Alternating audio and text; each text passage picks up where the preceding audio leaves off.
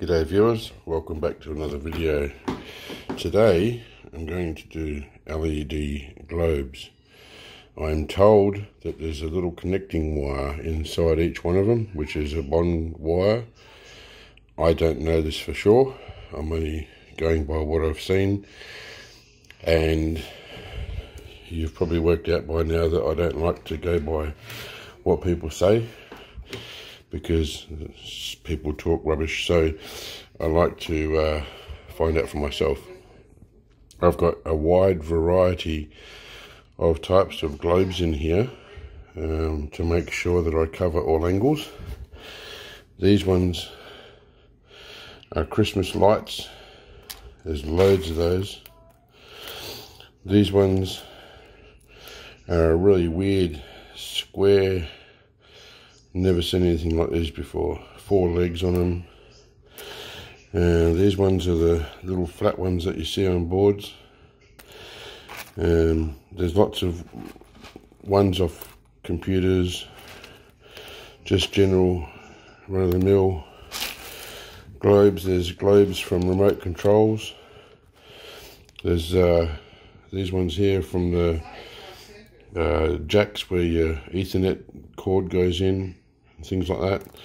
There's lots of them. There's so many different sorts. There's these things here, whatever that is. I'm assuming it's an LED. I've got infrared ones in here as well. If I can find one, the purplish coloured ones for remote controls of TVs and videos, and yeah, I've covered pretty much all avenues. I've got all kinds of colours of types of globes. This one, whatever that is, never seen those before either. A lot of them are just from computer boards, VCRs, you name it, I've got it in here. So what we're going to do is find out together what these contain. And I have no idea if there's gold like they say or if there's not, so therefore I can't tell you the stats, because I don't know. Be interesting to see if there is, because I've looked at these things real close and I can't see any gold wire. It doesn't mean it's not there, especially the clear ones. You think you'd be able to look through the clear one and see, but I don't know. So anyway, so I'm going to put these in the fire and roast them until they're brittle and they can be crushed into a powder, and then I'm going to treat them. So that's what we're doing today. If you're interested in seeing if these have gold and if there's much in them, stick around. Now this container is quite a big container, and I'd say 2 kilos. You know that I've only got my little precision scales. I do 200 grams at a time, and there's just too much here for, I'm not going to do that. So I'm going to guess 2 kilos. For those who like to have a start weight. My kitchen scales are kaput. I tried putting new batteries in yesterday and it just doesn't want to work anymore. Alrighty, so I'll get to it. I'll put these in the fire and we'll get started. Just to give you another perspective on how much is here, I tipped it into a rather large breakfast bowl and it's overflowing. So I've got to find another container because I want to be able to pour these into the tin and not have them go everywhere else. So I'm on the hunt for a bigger container. But anyway, there's a fair bit here. I'd say at least 2 kilos. Okay, I got them in the fire. They're smoking a fair bit, as you can imagine. And I've only put a layer about that much in the tin because I want to make sure that they all pyrolyse. If I have too thick a layer, they might not pyrolyse in the middle. And I will occasionally pick it up with general locks here and sort of give them a shake, make sure that they're able to move around in the tin before I put some more in there, and I'll just keep putting more in until they're all done. And hopefully this plastic will burn off soon. Okay, so I've taken them out of the tin. They were glowing red about 5 minutes ago. They're cooling down now. I'm not really sure if they're at the stage where I can crush them, but they were in the heat in the fire for half an hour, so I'm assuming that's plenty. I'll find out when I go to crush them. It's getting late at night now, so I won't do it tonight. I'll have a crack at it in the morning.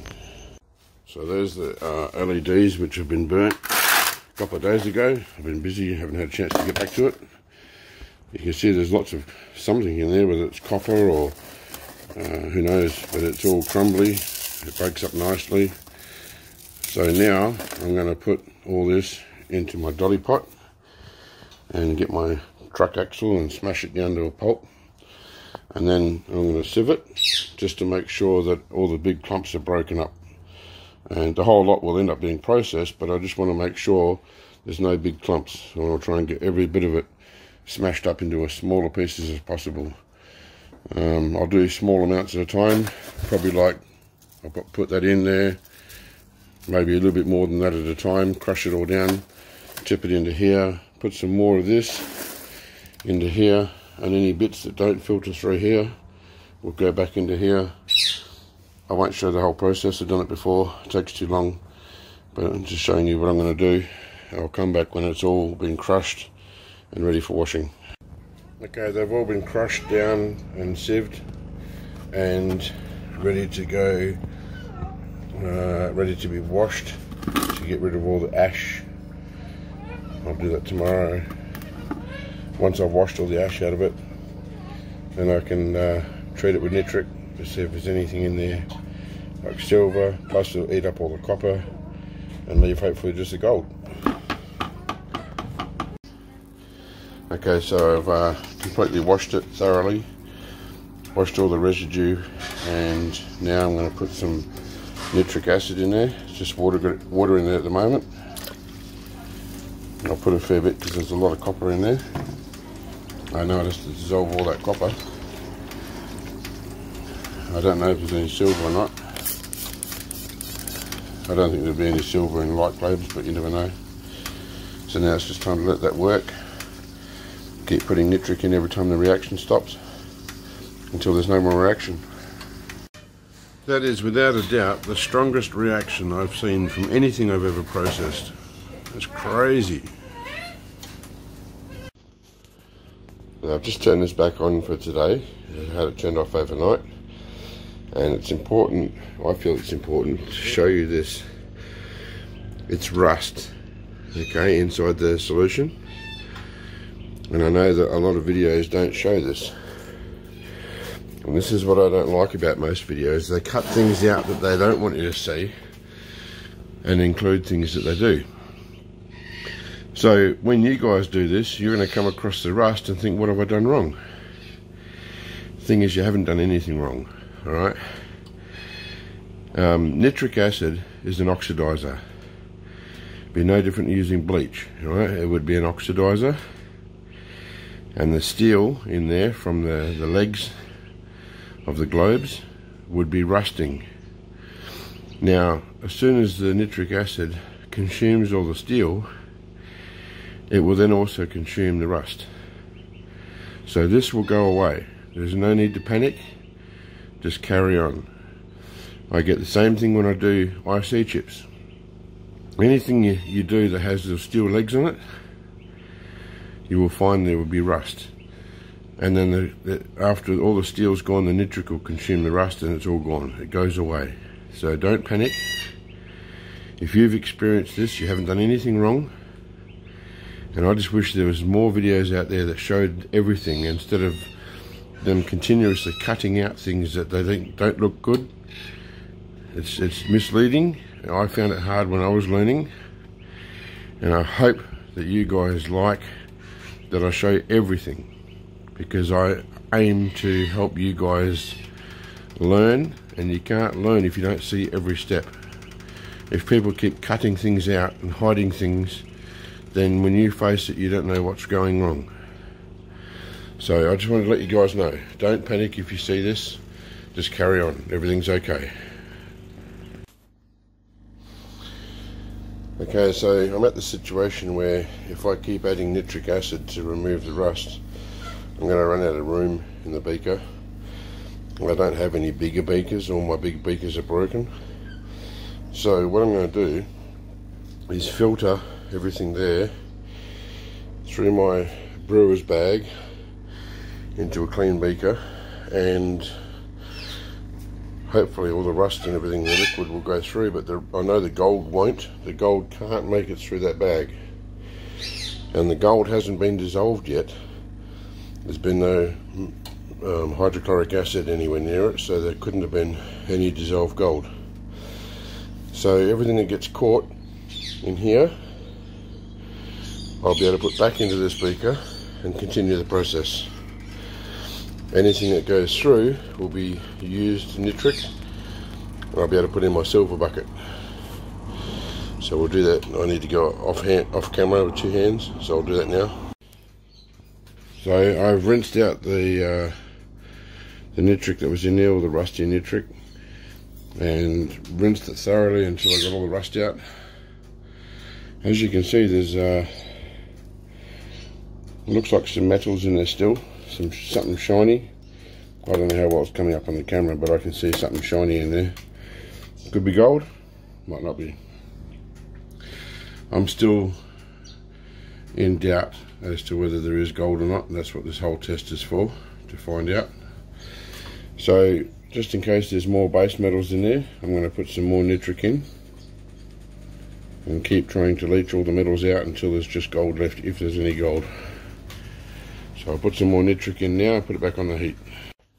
Well, it's going rusty again, which confirms that there's more base metals, mostly steel, in there, but it's nowhere near as bad as it was.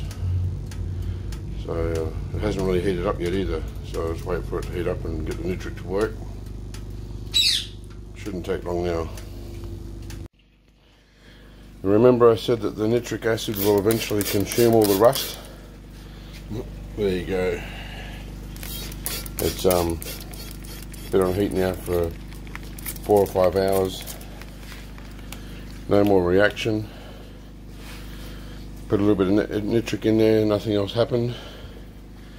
So now I'm going to let it cool, and then filter it, and then give it a rinse. Make sure it's thoroughly rinsed of any liquid with base metals, and then I'm going to put it in aqua regia, and we'll see if there's any gold in there. I'm skeptical, I don't think there is, but I can see how it could be feasible, so we'll wait and see. So I've filtered the nitric acid out of the residue. It's just the last bit to go now, and then I'll put that into aqua regia and see if we've got any gold. Even though I know there can't be any gold in solution, I tested that and it's negative. I've had it on the heat for 4 days and getting lots of fumes with nitric, just kept adding nitric, and then finally the fumes stopped. There's no more reaction, so now I'll filter it, and then once it's filtered I'll test it to make sure there is gold in solution, and then drop the gold. So what I did was I used a paper filter first to catch all the residue. As you can see, the liquid's slowly going through now, and then as it's gone through into the beaker, I've then switched it to another filter that only has cotton balls in it, just to try and get some of the colour out of it. Not that it's helping, it's still going a red colour, but that doesn't matter. I did a test and there is gold in there. It probably looks dark on the camera, but it's actually very faint. It's not much in there at all, but it's still gold. So I'll let that finish filtering, and we'll drop it and see how much is there. But the problem is, if there's not much gold, it's really hard to drop, and even if it does drop, it's so tiny amount. But we'll try and see what happens. So it's all been filtered and denoxed, and I'm going to pour some SMB in there, dissolved in water. There's no major reaction, which means it's definitely denoxed. Waiting for some white flame to appear. And there we go, starting now.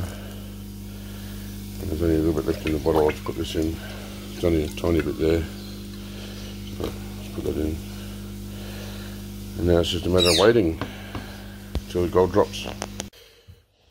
Okay, so as I mentioned before, there wasn't a lot of gold. So we'll put in there what's there. It looked like a nice layer on the bottom of the beaker until I dried it. And now there's hardly anything here, which is quite normal. But we'll weigh it up anyway.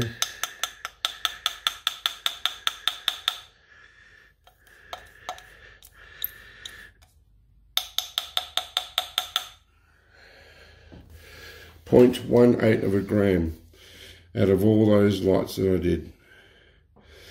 In my opinion, they're not worth keeping, but you know, gold is gold. I wouldn't do them by myself. I'd put them with IC chips or something, because it's all done the same way. I don't think I'll be in any hurry to save them in the future.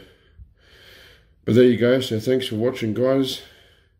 I'll let you decide whether they're worth doing or not based on my results. Thanks for watching. I'll see you on the next video.